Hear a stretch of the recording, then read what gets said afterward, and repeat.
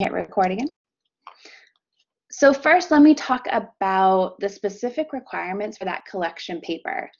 And everything I'm telling you right now is also in the direction sheet. So if you want to find those direction sheets, just go into our Blackboard page, hit assignments, and hit the folder for our hat where everything you need for our final presentation is there.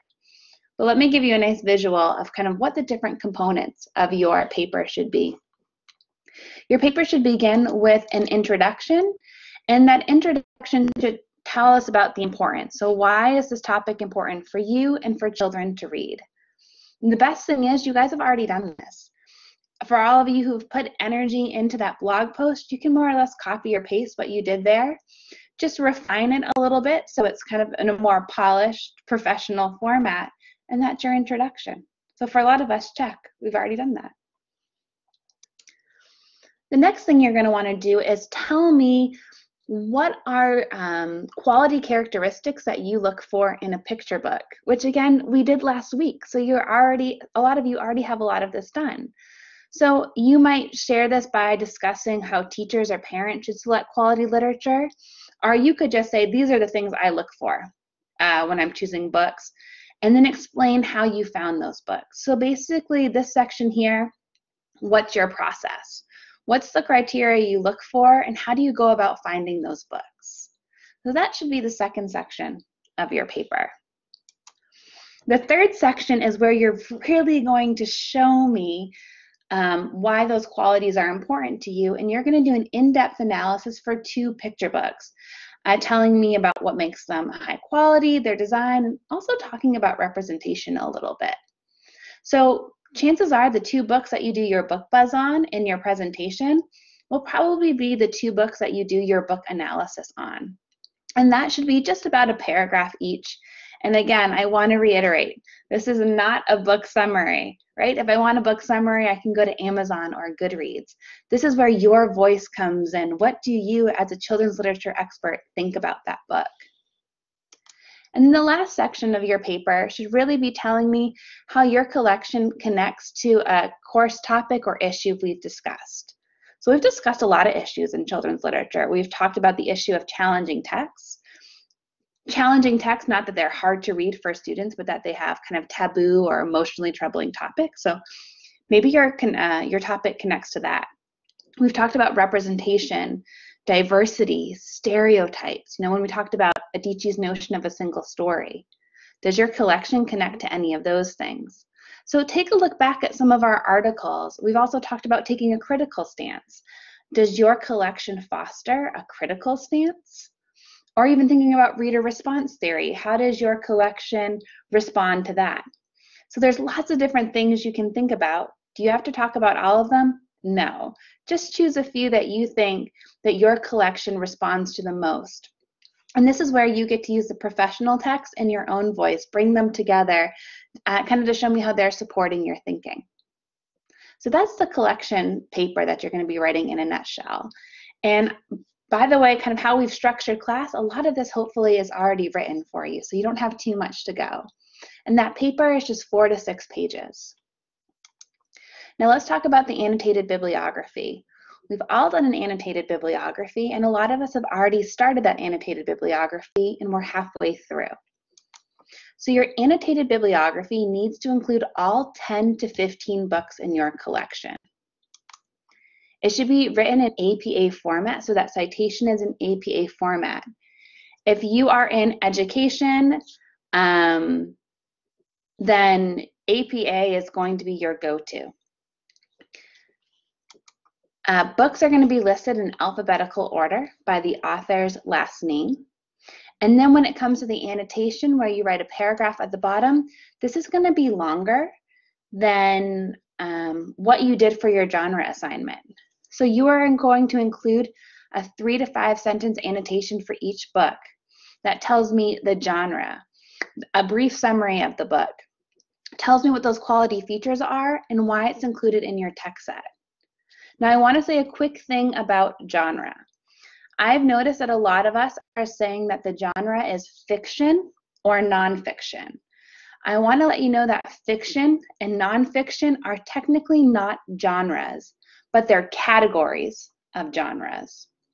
So let's think about nonfiction, right? Not fantasy, nonfiction.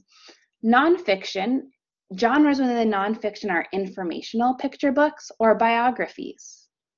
When we're thinking about fiction, there's several different categories. We have realistic fiction, fantasy, science fiction, historical fiction.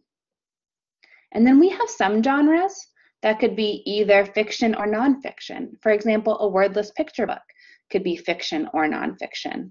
A graphic novel could be fiction or nonfiction. Poetry could be fiction or nonfiction. And if you're thinking, oh my gosh, I can't remember all these genres, guess what? They're in our textbook, so you can look at our textbook or also look at some of your handouts and notes that your classmates gave you from their genre projects. So now let's talk a little bit about paper submission. Rachel, I see your question. I'm going to answer it right here. So when you submit your paper and your annotated bibliography, I'm going to have you submit it like this. I'd like you to include a title page, your paper, your annotated bibliography, and you're going to attach it all as one document. So on that title page, it doesn't have to be anything fancy, just the name of your collection, your name, our course number, and the date, right? And the reason being, not that that's super important, but for a lot of us, this just to kind of get used to college writing, right? This is a staple of APA writing in the college setting. So I want us to get used to that. Then you're going to have your paper. Your paper should be 4 to 6 pages. Now, Rachel asked, should it be double spaced or single spaced? If it's 4 pages, I'm going to say it should be single spaced to get all that information in there. I don't have a preference, and I know you're thinking, then why do you even put a word limit on it? I want 4 to 6 pages is where you should be, whether it's double or single spaced.